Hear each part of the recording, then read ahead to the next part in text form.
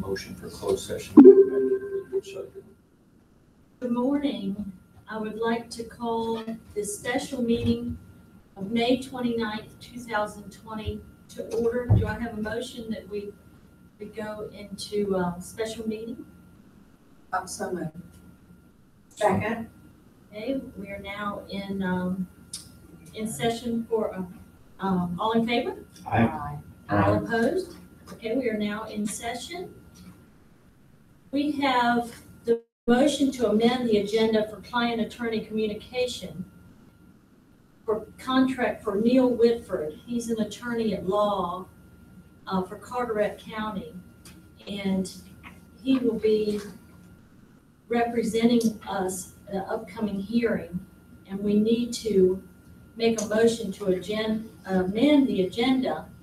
Do I have a motion? You have a motion that we amend the agenda? Do I have a second? Second. Okay, any discussion? Yeah, I'd like to understand more about why we need an additional attorney. As we have already Barrington and Smith, it is, I believe. Darrington and Smith? Okay, yes, ma'am. And so they've been dealing with this process, and several attorneys, at least I thought we had one general practitioner attorney we referred to, who was our normal liaison, and his name's also Neil, I forgot his last name. Ramey. Neil Ramey, yes, ma'am. And then I thought we had people within his firm, for example, dealing with the new potential school site. And I was under the impression we had someone based on Neil's comments that was already dealing with the hearing and some of the other communications that we've talked. Right. And so I'm questioning why we need an outside attorney group. Right. Yes, ma'am. And I think I can answer that question, and Mark, if you want to chime in. Sure. The reason we need attorneys, separate attorneys, is we have 3 people that are involved in this. Hearing you. I'm sorry, but it does show that it's not muted, correct? Yes. Yeah, it's not Mark, muted. Ryan. Sorry, Yes. the sound's not coming through. Okay. I apologize. All right. We have 3 attorneys because the Board of Education needs an attorney for the hearing next Friday. Our superintendent, Mark Stefanik, needs representation. So he has the attorney with the same law firm, Darrington and Smith, out of Raleigh. And they feel that there would be a conflict of interest for us to have an attorney that is associated with that firm. And then we have Dr. Matney, and he has his own legal counsel. So that's the reason we have to have someone that is solely looking out for our best interest. I guess, ma'am, I just have a issue with, it started out, it was the board's attorney, and we've had other discussions at times, and I've raised some questions with other instances, and they always said that they could represent the board interest above the superintendent's interest. So I'm not clear as to why now our firm is solely representing the superintendent, and somehow now we got to go get another firm to represent the school system. I find that to be troubling. I find that to be questionable at best. I just have a question as to why our superintendent didn't have an attorney before now. He did. Well, I did, well, At the same firm? yes. All along? Yes, what happens is when the school district is operating, the administration, i.e. superintendent, and the school board are seen as one team. Right. And we operate using the same attorney firm. And so we're operating for the good of the district, and so there's one attorney that represents all 2 of us or all 6 of us, however you want to look at it. But when you sit as a hearing board, so not as a board of education, when you're having a hearing, Right. you're sitting as a type of a judicial board. Then at that point, if the superintendent is one of the presenting parties to the judicial board, that's when the attorney piece has to be separated. I So- understand that, but we've known about this hearing for a month or more. So I'm wondering why you didn't have an attorney for it before now. Well, we have, that's what Darrington Smith is saying, that. Oh, you were because gonna have somebody from their firm. Right, we have somebody from their firm that's been working initially with HR, Okay. and then when I got the HR report, then because there was an attorney that had background information about the HR process, that attorney then was handed over to the superintendent for our presentation to the board. He had that much background information. The board's general attorney has not been privy to this general information about the investigation. And so at this time, the last time he had a hearing, the Darrington Smith attorney stayed with the board. Yeah. And then I was asked if I wanted to get a separate attorney for our piece. That one seemed to be not at the scope of this one, and so I thought that I could go into that hearing without representation. And so in this particular case, to answer Mr. Craddock, if Darrington and Smith, and if it's the board's wishes that Darrington and Smith stay representing the board, that would be fine, and then HR and the superintendent, we would have to go out and get a different attorney. So then we might go into contract with like Mr. Whitford, at the attorney's firm. But they thought in this case, since the attorney at Darrington and Smith has been involved with the investigative process, making sure that all legal pieces of that process were covered, that he's had more months involved in this process than other attorneys at Darrington and Smith. So they thought for operational type of guidance that a substitute attorney could give that guidance to the board. I just wonder if, given the scope of this one, if we as the board should have the attorney that is most familiar and let our superintendent have the new attorney. I mean, I don't know. What should we have? The problem I got is that I've raised a couple times that under other conversations that we might likely have, unrelated to this instance, situations where we have potential conflict of interest, much like what he just described. But it never seemed to be a concern before. And I find it problematic that we aren't consistent. And I really find that problematic. I also find it problematic that we got the hearing scheduled for next Friday. And now we're going to worry about getting our council together. How can we, because I was told before that Darrington and Smith was the board's attorney, and we were discussing things at different times that I felt like could be a potential for a conflict of interest, meaning I described. One example, if the board is represented by the attorney and the superintendent is represented by the same attorney, I raised the question as if it was a married couple and they had the same attorney. Then I use the example as if they were getting a divorce. Would either party be able to use that attorney, represent them going forward because the attorney had represented both parties? Then I also use the example, dual agent in a real estate closing. And then you have a problem and one seller and buyer are now litigating. That attorney can't represent either party. And we got the same thing going on here now. And I feel like I've raised some of these concerns in the past. Nobody heeded the warning. Here we are. We're 7 days out from a case that has been worked on for many, many months. And somehow now the school system is going to re-up with a new legal team. Am I allowed to Yes, say yes, anything?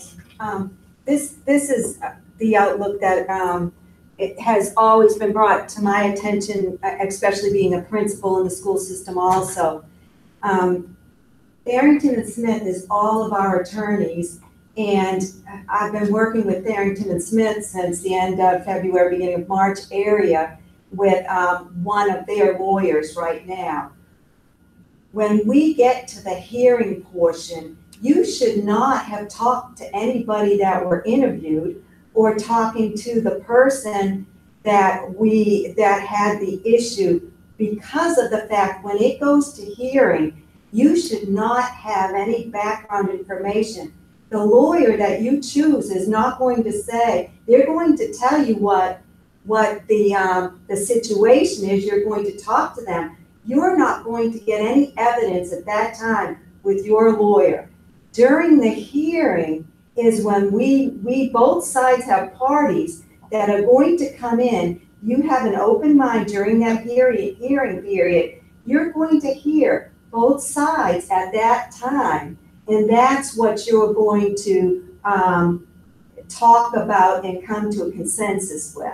You're not going to be given any free information on anything that's collected at this time. The hearing is we go in unbiased. You as a board member is unbiased, sitting without talking to anybody, hopefully, concerning the case, and you get an open, a real open look at what both sides. We both bring in individuals to talk about what has been taking place. I don't know if that clarifies anything. And I can appreciate that, I really can.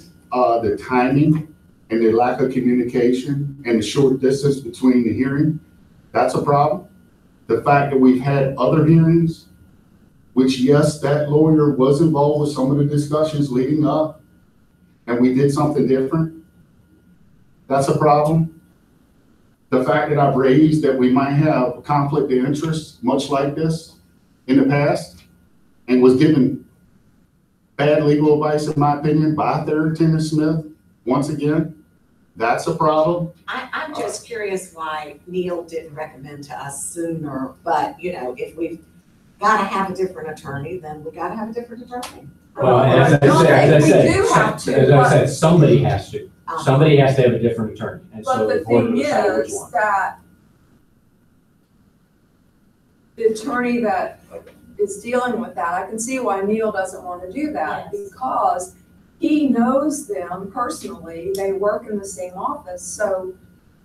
But I can can see see why what- he didn't tell us this sooner. And I That's what can I'm appreciate saying. that, but when we were talking about other things with Neil, a very sensitive matter, he didn't mind stepping aside then.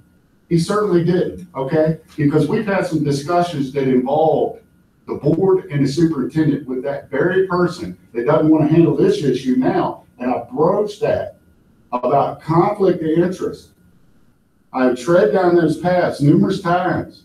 You can't have it both Yeah, ways. but he's Well, not representing. I understand, but he said at that time, I said to him, how if we had a difference between the board and the superintendent, could you represent us or him? And he said, I'm the board's attorney, I can represent you. Exactly, and that's what I said, I would say 95 times out of 100, He can't. the school district and the superintendent are operating as one. If there becomes an issue between the superintendent and the board, the attorney immediately goes to the board and the superintendent is on his or her own. And that's the way that process works. They don't represent Yes, both. sir, that's the way I was told it was working. Yeah. That's not the way it appeared. But, okay, so we got that's 7 all- days that's notice. just- We got that's 7 it. days notice to get a new attorney for the school district. Anybody find that a little bit timing of problematic? Yeah, but he's not, but what, I'm going Well, back to he's what, supposed to be impartial and Yeah, unbiased. he's gonna So are hear we, so. it's like it a could be the day mediator. before, he's just gonna tell us Yeah. what kind of questions The we can ask. legal, He's the the legal process aspect. Yeah, guy. he's not an He sets up the attorney framework for the hearing. and that lets would you be explain- lets you representing understand someone that. in a divorce case and being privy to all this information prior to the hearing. He is gonna be totally unbiased. totally Well, why are unbiased. we gonna go into closed session and talk with him if he's gonna be unbiased? What do we got to talk about, other than give him a contract? We have. He's gonna talk about what next Friday looks like. Yes. Okay, yes, sir. And so whether or not the board is in a position where they're gonna ask questions of each side, or whether they're gonna allow, and one thing that's on here, there's a policy that has to be revised, because in the current hearing policy, it says each side only gets 15 minutes to present. We didn't hear that the last time we had a hearing. We went way past that.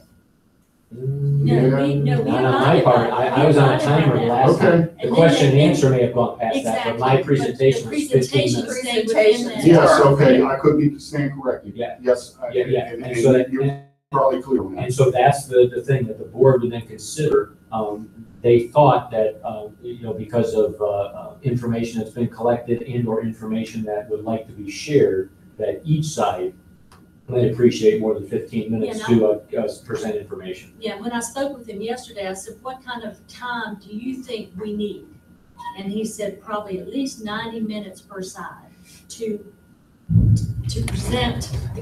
I know, that's a long time for you to have to present, but he said, and you don't have to take that 90 minutes. Thank you. Have it up to 90 minutes. So can we speak? That's like a with the, master's thesis. That's like. Can we speak with the other attorney that of the opposition of the complaint that's filed against? Did we speak with them to see if they want the rules changed a week out?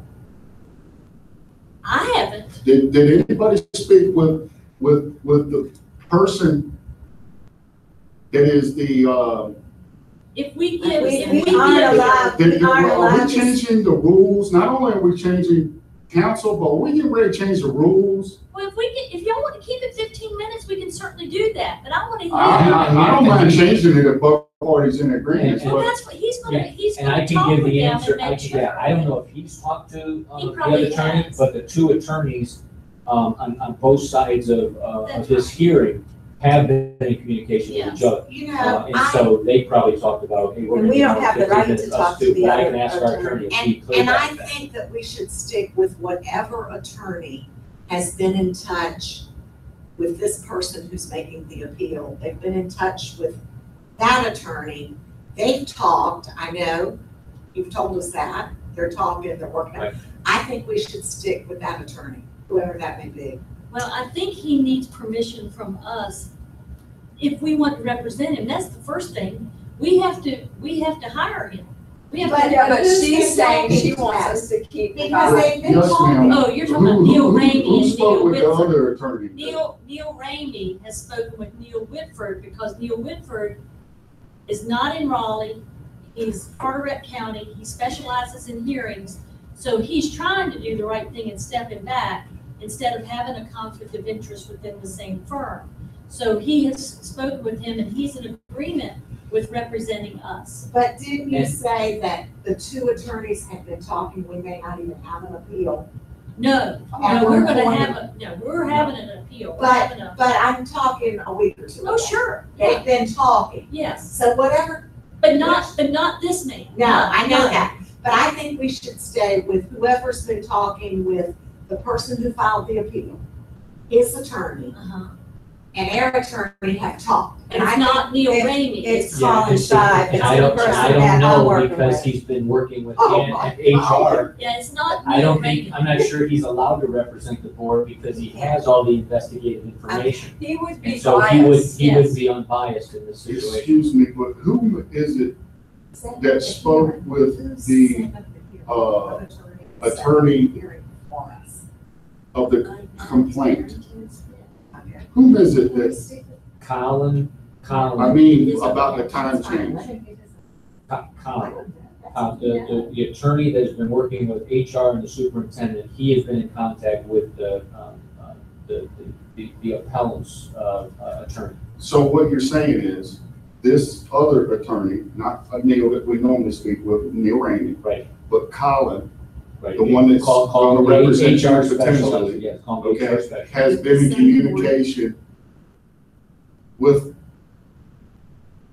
The person filed With the the, appeal. with the person that requested the hearing. correct? Yes. And then, is that person Colin and the person that filed an appeals attorney talked about the change in this policy 2,500? That's what I'm gonna check when you're talking to Mr. Whitford. Because when you talk to Mr. Whitford, I don't believe I can be in here because that's about your process of the hearing and not my part. And so while you're doing that, I can check with Colin to verify whether they talked about it. I think they have, because they talked about when the hearing was gonna be scheduled. And we're not What the gonna hearing was change gonna look like, but I'll this verify. until after. Yes, ma'am. Right, it's in the open meeting, I that's why I just thought there wanted was to be time. clear, because we're talking about all kinds of people. And can I say one thing? I think sometimes the misinterpretation comes when we first start an investigation and it's at the very beginning stages. There's sometimes we need lawyer assistance, but there's sometimes we do not. Yeah. This brought us to lawyer assistants. And they normally, throughout my entire career, and I've been here 34 years, I have never gone to an appeal, never. And it's ironed out before it's gone to an appeal. This is my first appeal I have ever been in. So that's why we have the lawyer trouble right now, because it's gone to the appeal measure. What usually Normally, happens? what usually happens, the superintendent would, if it's a disciplinary thing that has to be taken care of, it's taken care of. Or in this case, the superintendent recommends something that needs to be done, whether it's a suspension or a non-renewal or a termination. Non-renewal and termination are two different things. Yes, ma'am. And I think, Bill, you understand, I don't know if I'm talking the common, I might be talking too common English here, but I don't know if, because you were a superintendent, you. Anytime any employee gets any type of action, based on an investigation, the bottom of the letter says you have X number of days to appeal this to the Board of Education. That is a right of an employee. And so, again, that's why I said about 95% of the time, it never gets to the board level with an appeal. Well, it sounds like 100% of the time, because she said she's been here for 34 years and she's never experienced anybody taking it. So that means the normal process, whatever it is that gets recommended, whether the person really agrees with it in their heart or not, they just succumb to whatever that is. That's my opinion. I just, Or they accept it, yeah. Yeah, they succumb. you know, it is a big appeal. And we have had this attorney since I've been on the board. And, I feel comfortable with it. I'm a little concerned about hiring an attorney to represent us as a board in something of this magnitude, and it has to be of great magnitude if it's the first one Ann's had in 34 years. I don't know if I want to switch a week before either, but I don't want to delay. Let's move on with this.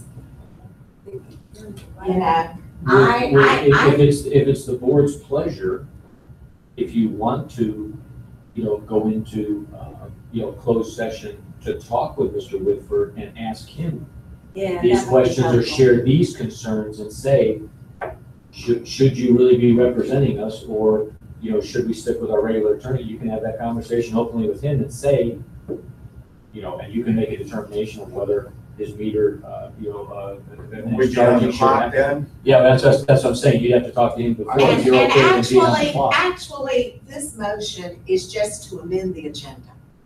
Now, this motion, We are not on G. G is when we approve the contract. We are on a motion to amend the agenda, correct? and Ed, okay, No, I very didn't good. see So I think we can add that. Okay, yes, ma'am.